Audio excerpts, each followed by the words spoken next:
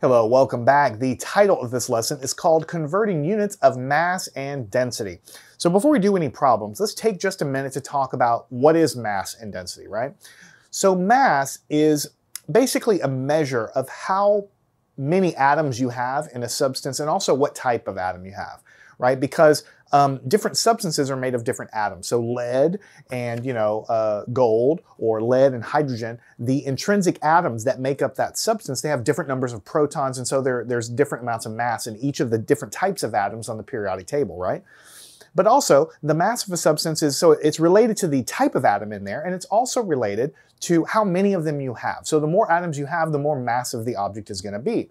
Now, we generally feel mass as kind of like when gravity acts on it and pulls it down towards the Earth, or even if you're in space and you're not anywhere near a black hole or any other massive body in the universe, you're way out in deep space, you're not anywhere orbiting anything, right? When you take an object and push on it, you'll be able to feel its mass because it's going to resist your motion. If you can imagine a spacecraft, a gigantic spacecraft in outer space, it doesn't have any force of gravity pulling on it if it's way out in the middle of the universe.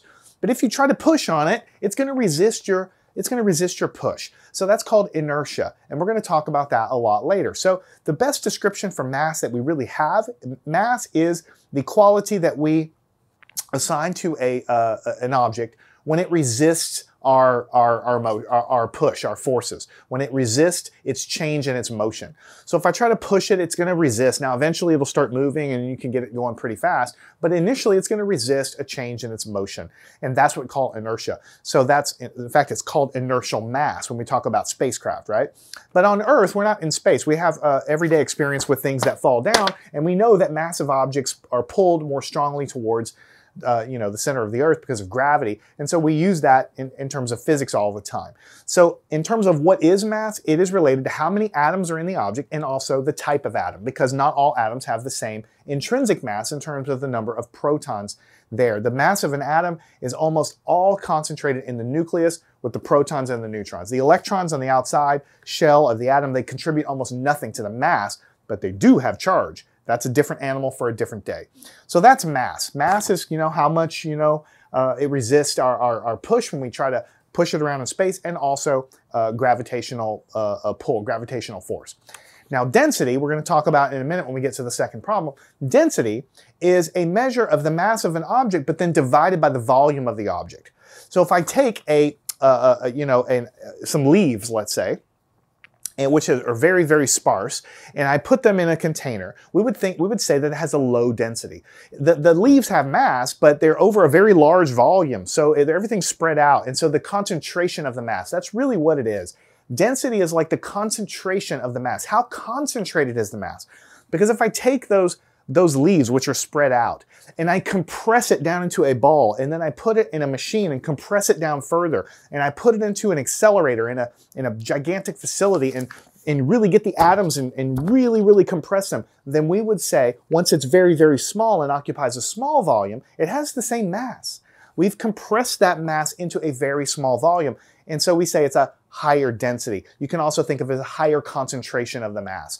So density is mass divided by volume, because it incorporates the mass of the object compared to how much space that object occupies. It's like a concentration of the mass. High density means a very high concentration of mass, like if you compress something. Very low density is when you just have mass that's more spread out, occupying a larger volume. So we say that that's a lower density situation. All right, with that information out of the way, we're going to solve our first problem. It says the Earth's mass is approximately 5.980 times 10 to the 24th kilograms. And the average mass of the atoms that the Earth is comprised of is 40 U, and the unit of U is the atomic mass unit. Determine the number of atoms in the Earth. Now you might say, whoa, we haven't talked about atomic mass units and you're throwing this U out. You're going to have to roll with it a little bit here in the beginning, right? So I know that some of you have already taken chemistry, some of you have already taken some physics, some of you know what an atomic mass unit is, and some of you have no idea. So you're just going to have to, like I say, roll with it a little bit. The unit of SI unit of mass in the SI system is the kilogram. That's what we use all the time, so we can, turn it into grams or kilograms or micrograms or whatever. But when we really talk about atoms, a kilogram is just a really, really, really small unit for an atom. So we have another unit that we usually talk about in nuclear physics and also in chemistry called the atomic mass unit. And suffice to say, an atomic mass unit is basically the mass of a proton. And that's all I'm going to say about it, okay? Because you go into exactly how it's defined and all of that, but you can basically say that one atomic mass unit is basically one proton, right? And and so we say that the average mass of the atoms that comprise the Earth is 40 atomic mass units, because some of the atoms on the Earth have are very light. They like hydrogen and helium. They're much lower than 40 atomic mass units, but then we have a lot of metals and other things that are actually have more mass than 40, and so the average is 40. So it's kind of like an indirect measure of the number of protons in the atoms. That's kind of like your very general idea. But for the purpose of this, what we're trying to do is determine the number of atoms in the Earth. So how do we do that? Well, the first thing we want to do is we want to take that 40 atomic mass units. So you can call it 40.0, and we're going to use the symbol U, but this stands for AMU, which is atomic mass units. And let's convert this to kilograms. And when we convert it to kilograms, and knowing the mass of the Earth in kilograms, we can divide and figure out how many atoms roughly exist in the Earth, which is what we're trying to find, the number of atoms that the Earth is comprised of. So let's take this here. Now, if you open up a physics book to the first page, you'll probably see some conversion factors, and one of them will be the conversion between atomic mass units and kilograms. And what you will find out is that one of these atomic mass units is equal to 1.66 times 10, wait for it, to the negative 27 kilograms. So you got to remember, one atomic mass unit is like the mass of a proton. So it's going to be a really, really, really small number of kilograms. And so you can see you're moving the decimal point 27 positions to the left here. And so it's in terms of kilograms here. Now, atomic mass units cancels, and so we have the unit of the kilogram left over. So if we take 40 and we multiply by 1.66 times 10 to the minus 27, we get a number that's 6.64 times 10 to the minus 26 kilograms. Now, what is this? What does this calculation mean? This is the average mass of an atom on Earth in the unit of kilograms. The average mass in terms of atomic mass units is 40 AMU, or atomic mass units, because on average, they have, I shouldn't say 40 protons, because there's neutrons involved as well. You see the mass of a proton and a neutron are very close, but they're not quite the same. So there's a lot of little details here, right? But basically, in the nucleus of all the atoms in the Earth, the average mass is 40 AMU, which means it's basically protons and neutrons added together. In general, Earth has 40 of those species added together. Protons plus neutrons, because all of the mass is concentrated in the center. So if we take the mass in terms of atomic mass units, we convert it to kilograms, then this is the mass of the average atom on the Earth. This is what it is. Okay, so how do we find the number that we have? Well, we know that Earth has 5.980 times 10 to the positive 24th power kilograms of mass. But then every atom has an average mass of this. So if we divide in here, we're going to find how many atoms we have. 6.64 times 10 to the minus 26 kilograms. Notice that this is kilograms of mass of the Earth and kilograms of mass of the average atom, so the kilograms are cancel. So the answer that we get is not going to be in units of kilograms. So if we take 5.980 times 10 to the positive 24, divide by 6.64 times 10 to the negative 26, we're going to get 9.01 times 10 to the, wait for it, power of 49. And this is going to be atoms. Right? Why? Because we know the mass of the entire Earth, and we know the mass of the average atom on Earth. So if we divide it in, this is how many atoms we have to have. It's a big number. You move this 49 decimal places to the right. It's a gigantic number. I don't have a word for it. 9.01 times 10 to the 49 atoms. Now keep in mind, this is not a chemistry class, and we are going to get to atomic mass units later when we talk about nuclear physics. So we are going to talk about it. But in this very beginning here, I left out a lot of details when I talk about atomic mass units, mass of a proton, and all this stuff. I'm just trying to give you a flavor for what it is because I want to. But don't get so wrapped up in what does that mean? How was that? Because we haven't gotten there yet. And even if you don't know what an AMU is, literally if all you know that this is a unit of mass and that this unit of mass is equal to this in kilograms, then you convert and then you divide, you can still solve the problem without even knowing what an AMU is. And, you know, that's what we have to do here in the beginning sometimes. All right, problem 2 deals with not just mass, but also density. It says, a piece of lead has a mass of 23.940 grams and a volume of 2.100 centimeters cubed, or cubic centimeters. Determine the density of the lead and convert this value into SI units, which are kilograms per cubic centimeter. So straight up, the first thing we want to do is calculate the density. Now, the density, I didn't write the equation down before, but I told you verbally that the density is a Greek letter that we use called rho. It looks a little bit like a P, but you don't write it like that. You kind of, I'll go down here and demonstrate it. You kind of go under and make a little hook. Under, make a little hook. Under, make a little hook. Under, it's just a little weird little symbol, but it's kind of fun to write. And now that I do it a bunch, I'm going to make some weird ones, right? So basically rho, which is the symbol that we use for density, we use rho for density of anything really, but even later on we use it for charge density, all kinds of densities. But here we're talking about the density of mass compared to volume. And so the density of a substance is equal to its mass divided by its volume. And so you're going to get that in units of, in general, kilograms per volume, whatever it is, cubic meters or whatever. But in this problem, we weren't given kilograms and cubic meters. We were given the volume in terms of what? Let's calculate it. We'll put a little hook in the end there. We were told that the piece of lead has a mass of 23.940, and that was grams.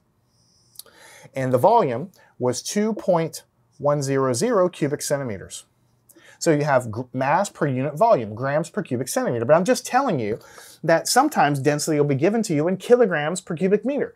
Sometimes it'll be given to you in grams per cubic centimeter. Sometimes it'll be given to you, instead of cubic centimeters, it'll be called milliliters or even liters, because liter is a unit of volume also, right?